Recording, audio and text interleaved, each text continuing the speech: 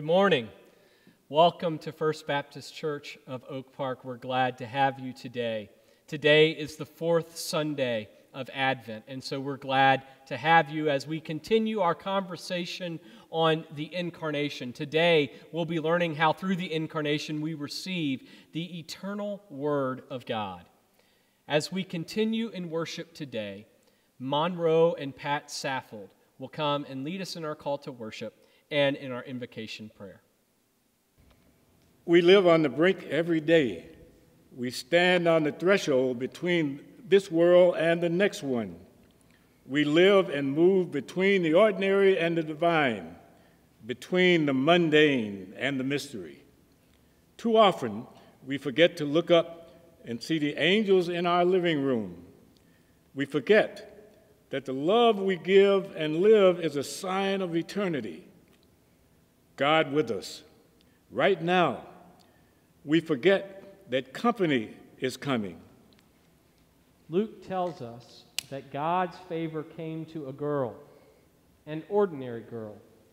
It might have been you or your daughter. It might have been the girl down the street or your grandchild. But the messenger of God came and greeted her and said, "The Lord is with you." What a gift and a promise. Emmanuel, God is with us. We light these candles with peace in our hearts for the promise of proximity, the nearness of God. Even when we forget to listen, to lean into the presence of God as close as our own breath. This in a confused and confusing world is a peace that passes all understanding. It is the peace that knows that company is coming. O come, Emmanuel. Let us pray. O Lord, we come together in worship this morning to give you thanks and praise your greatness. We praise you for your wonderful deeds. Your power is unlimited. Your wisdom is beyond compare. Your grace is overwhelming. Your love is never failing. We eagerly await and joyfully await your coming to earth as our Savior. This fourth week of Advent, our houses have been made ready. This week is a time to be filled with complete joy and the peace of this Advent journey. The tree is trimmed with beautiful lights and sentimental ornaments. Yet, in the isolation of this pandemic, we remain steadfast and lift our eyes to you. There may be presents under the tree, but family may not be able to come. The ingredients for a wonderful meal have been purchased, but the table may have few guests. Our hearts are filled to overflowing with love for you and for the comfort you bring us in times of trouble. Emmanuel, God with us, come into our waiting hearts. Sit at our table that we may celebrate the miraculous day of your birth. Welcome, Lord Jesus, for it is in your holy name we pray. Amen.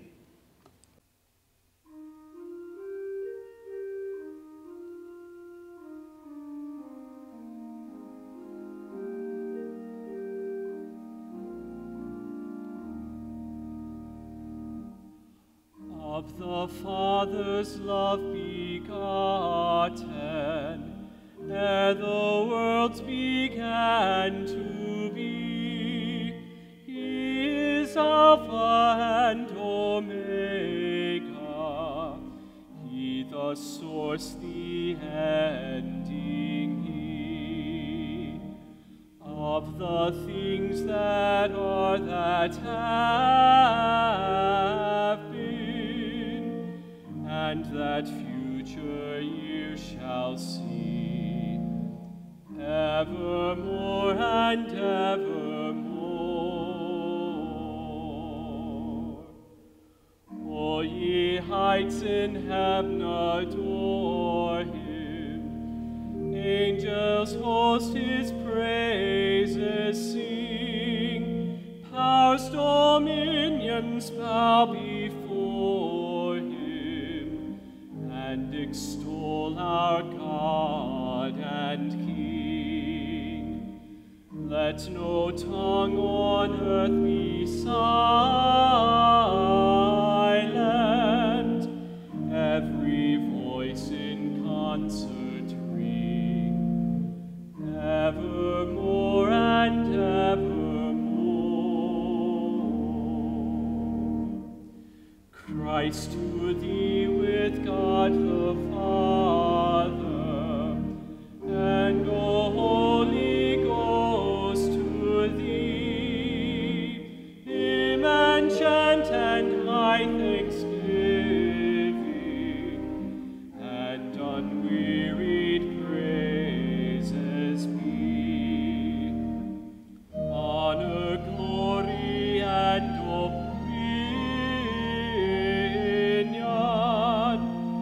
and eternal victory, evermore and evermore.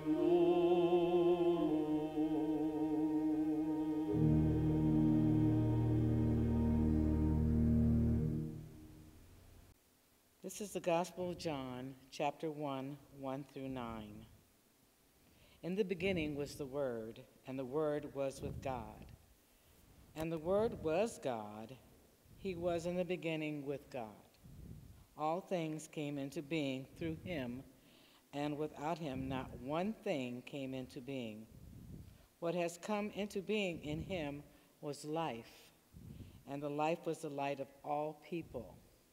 The light shines in the darkness, and the darkness did not overcome it.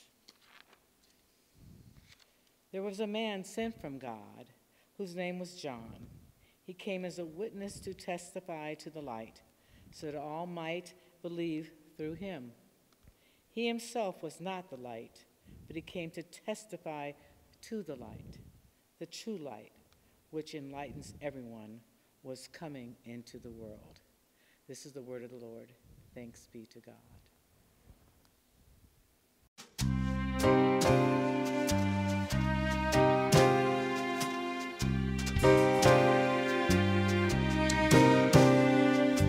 Waiting, we are waiting, we are waiting for the coming King. Waiting, we are waiting for the bells of heaven to ring. When the valleys rise up and the mountains lie down, Savior's gonna come to claim his heavenly crown. Waiting, we are waiting, we are waiting for the coming King. Waiting, we are waiting, we are waiting for the sun to rise. Waiting, we are waiting till the clouds don't cover the skies. For the fighting to stop, for the quarrels to cease. Savior's gonna come and bring us heavenly peace. Waiting, we are waiting, we are waiting for the coming King. O come, Emmanuel, and ransom captive Israel, that mourns in lonely exile here, until the Son of God appear. We are waiting. Rejoice, rejoice, rejoice, Emmanuel.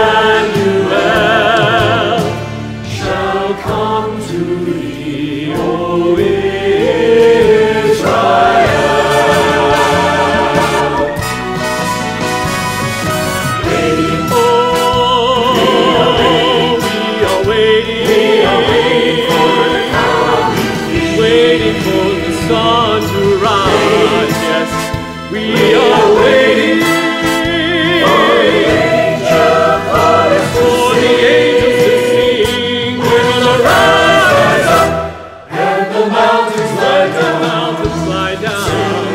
You claim his heavenly crown. We are waiting. We are waiting. We are waiting for the coming King. We are waiting for the coming King. We are waiting for the coming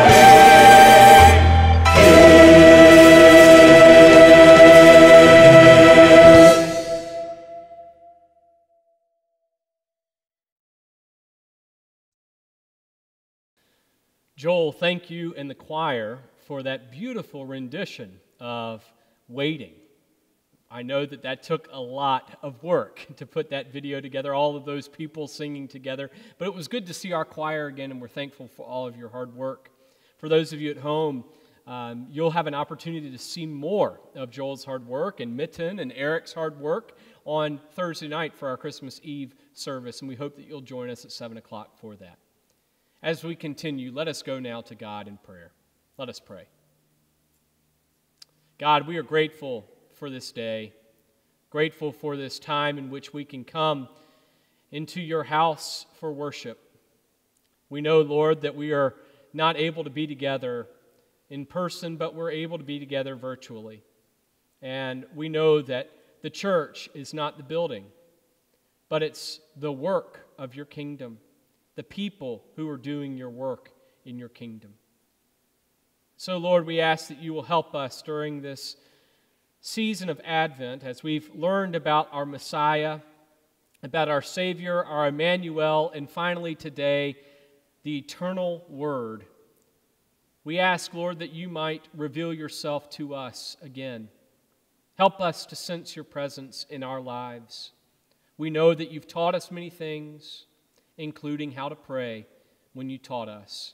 Our Father, who art in heaven, hallowed be thy name. Thy kingdom come, thy will be done on earth as it is in heaven. Give us this day our daily bread, and forgive us our debts as we forgive our debtors. Lead us not into temptation, but deliver us from evil. For thine is the kingdom, the power, and the glory now and forevermore. Amen. In the beginning was the Word.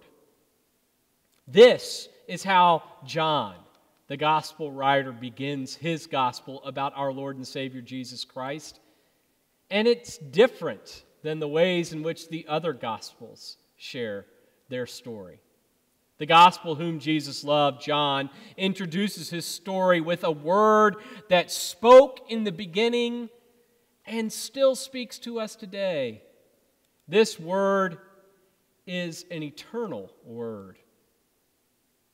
I read recently that out of every 1,000 books written and published every year, 650 of them are forgotten within a year.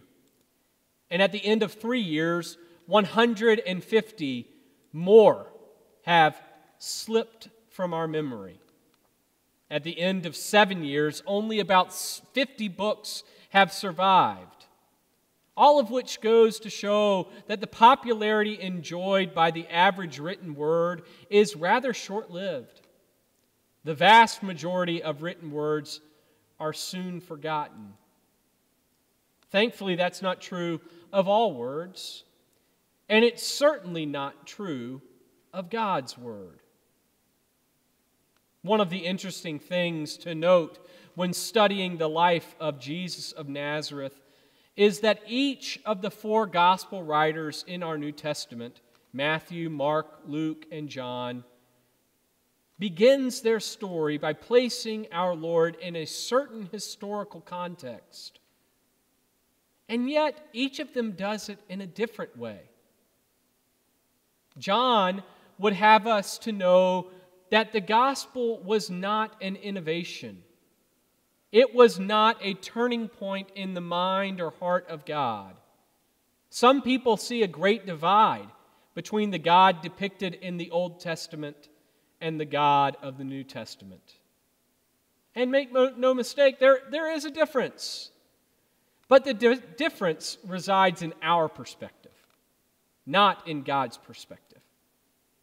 The gospel, the good news of God's grace and mercy, has been in existence since the very beginning of time. In fact, the gospel was in the heart and mind of God when He created the world. We just didn't see it until we met Jesus.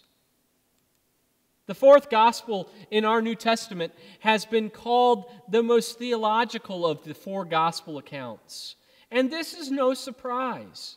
Most scholars agree that this gospel was written later than the other three. So John had more time to think about what he was going to write. And that's precisely what he did. No one can deny that the fourth gospel reveals deep theological reflection. And we see this in the very first verse. In the beginning was the Word. In the beginning was the Word. Now, John, writing in Greek, uses the word logos. Logos means word. And like Luke, John desired to proclaim a universal gospel, good news for the entire world. That's why he used this term logos. It's hard to over-exaggerate the multitude of meanings in this one word. Everyone, or so it seemed, believed something about the so-called logos.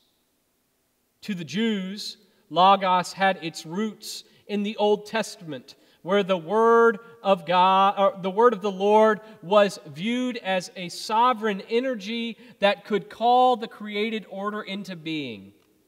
Just go back and read the account of the creation in Genesis chapter 1.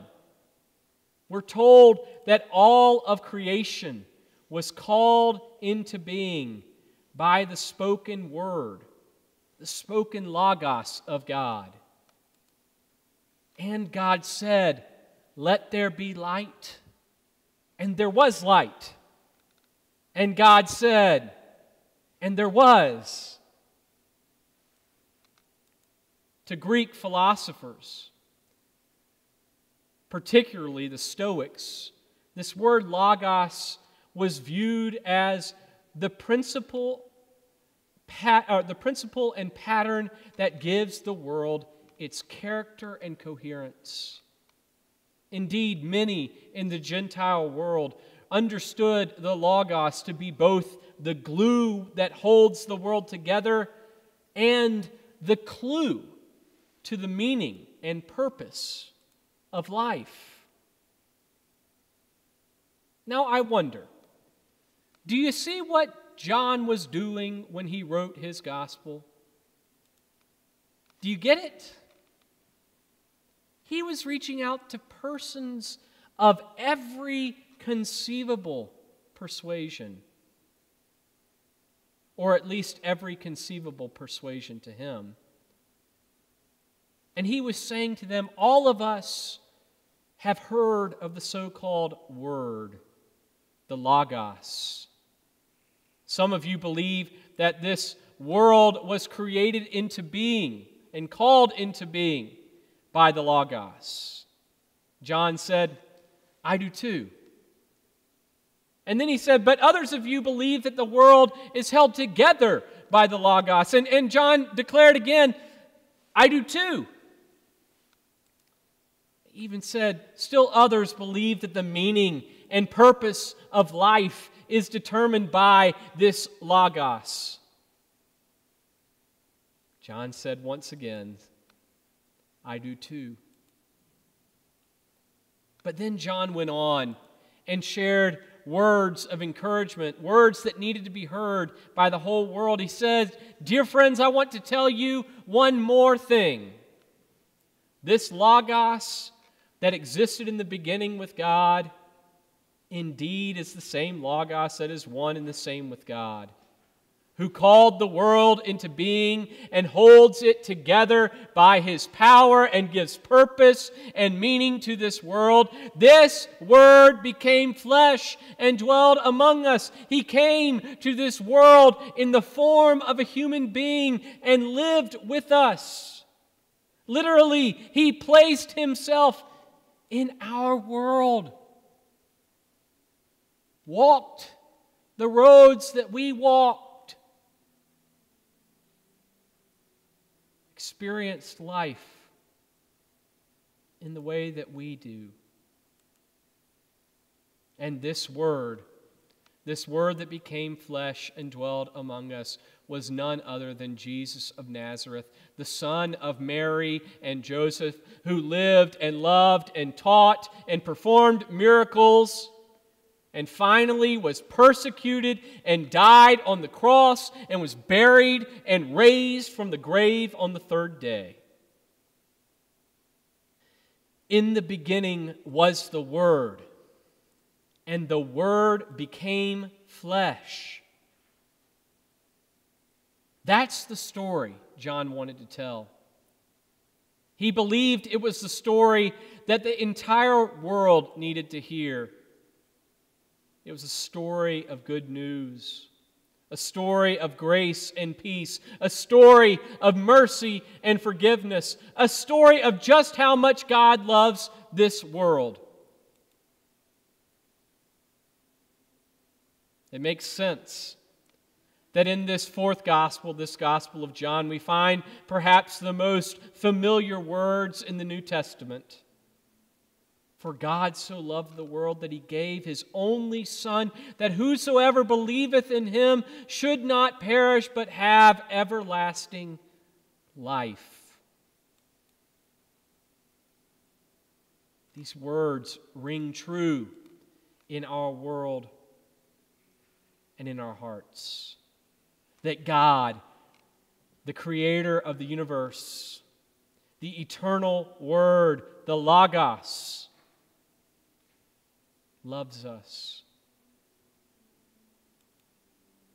It is this story of God's eternal Word. This is the story that John wanted us to hear. It's good news.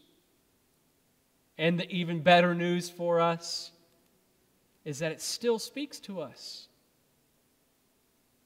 Now, I have to admit, most of us, if not all of us, speak a different language than the Hebrews and the Greeks of old. We seldom, if ever, think about that Logos. But that doesn't matter. Because the eternal Word that was with God in the beginning and even was God, who became flesh and dwelt among us and speaks to us still in our own very language, is our Savior, our Messiah, our Emmanuel. The eternal Word that was with God in the beginning and even was God, who became flesh and dwelt among us, speaks to us still in our own language. Which goes to say that whatever word you need to hear at this moment in your life is a word that God is prepared to speak to you through Jesus Christ, His only begotten Son. Just think about it. Because there are some of you today who are struggling beneath the weight of the world, and you're trying to carry the world on your shoulders. And the word of God for you is, "Come unto me, all ye that labor and are heavy laden, and I will give you rest. Take my yoke upon you and learn of me, for I am meek and lowly in heart, and ye shall find rest unto your souls. For my yoke is easy and my burden is light." Some of you need to hear that word today. And it's a word that God is willing to share with you. Others of you are carrying the grief of a loved one who has died. And the word of God for you is, let not your heart be troubled. If you believe in God, believe also in me. In my Father's house there are many dwelling places. If it were not so, would I have told you that I go to prepare a place for you? And if I go and prepare a place for you, I will come again and receive you unto myself, that where I am, there you may be also. Still, for others of you, you're carrying the burden of some sin that you committed long ago, or maybe recently, maybe even today. And the word of God for you is, your sins are forgiven. Go, sin no more. And yes, there are always those among us who are lonely, who feel that they are trapped in a dungeon of isolation without a person in the world who cares. During this pandemic, there are a lot more of those people. And the word of God for you is, lo, I am with you always, even to the ends of the world. Brothers and sisters in Christ, whatever word you need to hear today, Christ is willing to share that word with you. Because Christ is the eternal Word, the Word that never stops speaking, the Word that constantly is sharing with us something new. The Word is always revealing itself to us in a different way. Do you believe that?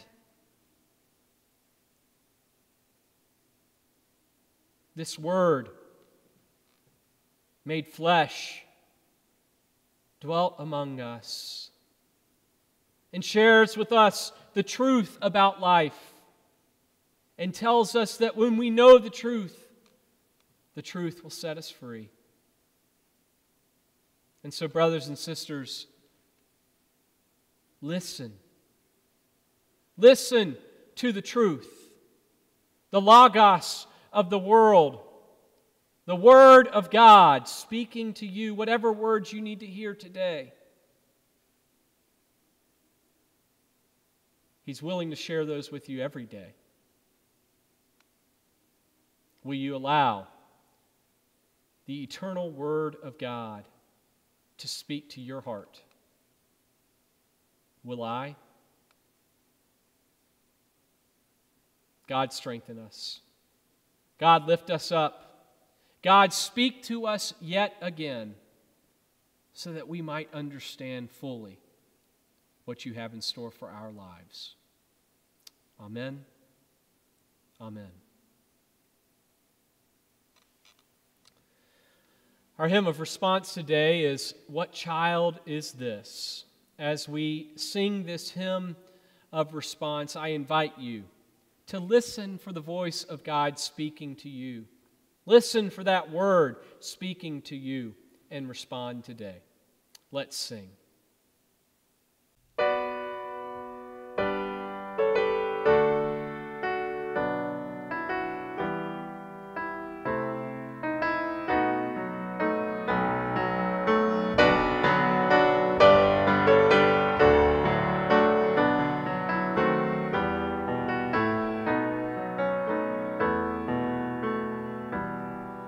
What child is this who laid to rest on Mary's lap is sleeping, whom angels greet with anthems sweet, while shepherds watch are keeping?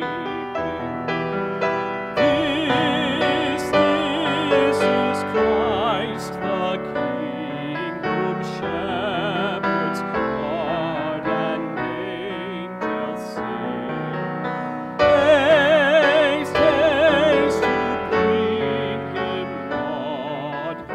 babe, the Son of Mary. Why lies he in such mean estate, where ox and ass are feeding? Good Christians, fear for sinners here. The silent word is pleading. This is Christ the King, whom shepherds guard and angels sing. Hail, hail, the Word made flesh, the babe, the Son of Mary. So bring him incense, gold, and myrrh. Come, peasant king, to own him, the King of kings. Salvation brings, let loving hearts enthrone him. Raise, raise the song on high, the virgin sings her lullaby. Joy, joy, for Christ is born, the babe, the Son of Mary.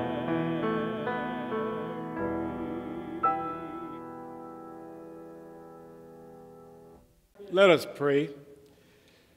Dear Heavenly Father, we thank and praise your name, and we ask that you just continue to watch over us and be with us and bless us. And Lord, we just thank you that you're watching over us even in this time of this pandemic.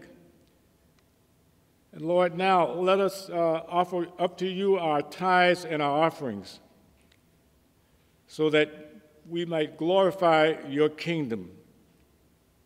In the precious name of Jesus we pray, amen.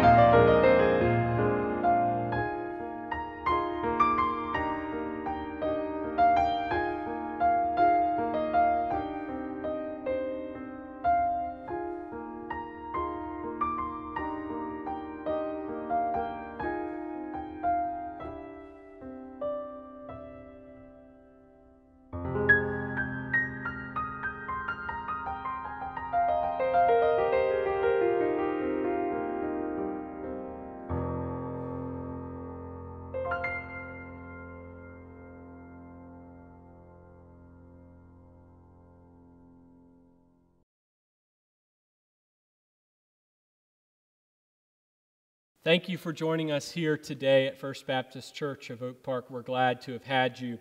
A couple of announcements today before we finish up our time.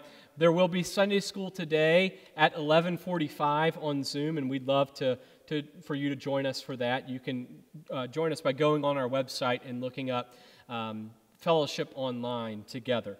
On Tuesday night, we will also have our Bible study. We'll continue this conversation about the Incarnation, and that'll be at 6:30. You can join us on Zoom. On Christmas Eve, we will have a service that is pre-recorded for you. It will be available to you at 7 p.m., and we hope that you will join us for that. It will be available on Facebook, on YouTube, and on our church website, and we hope that you will take advantage of watching that and preparing yourself for Christmas.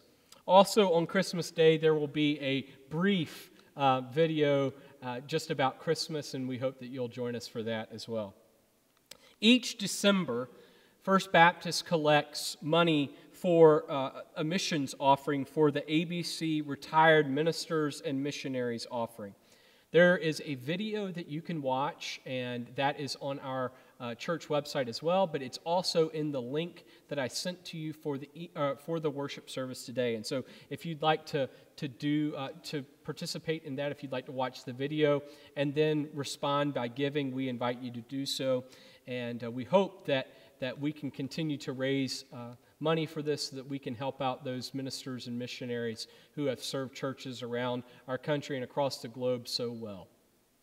As we continue these last few days of Advent, may we remember that God is still speaking to us. Therefore, brothers and sisters, whatever word you need to hear, may you be reminded that God is willing to speak them to you. Go and be forever changed. Amen. Amen. Joel's going to lead us out with a postlude. Thank you for your time today. We look forward to seeing you on Christmas Eve at 7 o'clock.